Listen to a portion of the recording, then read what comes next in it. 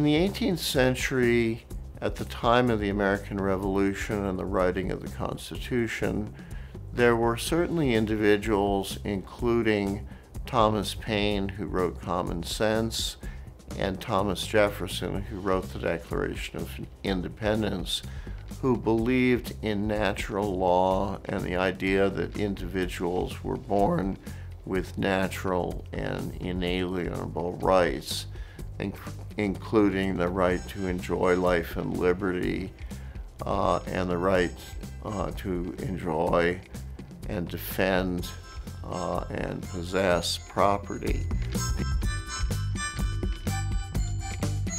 The American framers were all committed Lockeans.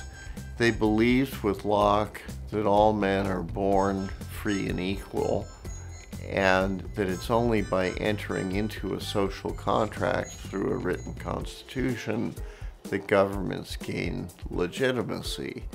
Locke got his idea about the social contract to some extent from the writings of Thomas Hobbes, and so Hobbes concluded that there should be absolute dictatorship of one person over society because that was preferable to the English Civil War of the 1640s. So Hobbes helped Locke come up with the idea of the social contract, but his opposition to checks and balances and separation of powers was completely repudiated.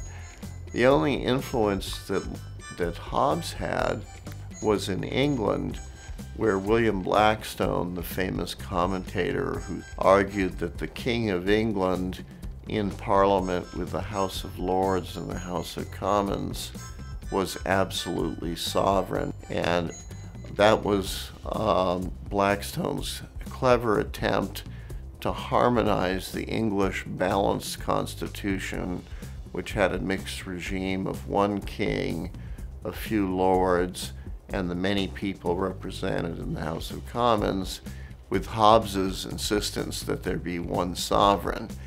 And so it was commonplace for Blackstone, and really until very recent years, to describe the English model as one of parliamentary sovereignty. This natural rights thinking on Jefferson's part and on the part of a number of Americans influenced one or two state Supreme Courts exercising the power of judicial review in the period between 1789 and the decision of the U.S. Supreme Court in Marbury v. Madison in 1803. But it was not a widely accepted view. What they thought much more commonly was that limits in written constitutions, state or federal, were enforceable by judges, and they thought state declarations of rights and the Federal Bill of Rights to some extent constitutionalized natural rights, but they did not necessarily think that natural law should be used in construing the Federal Bill of Rights or state declarations of rights.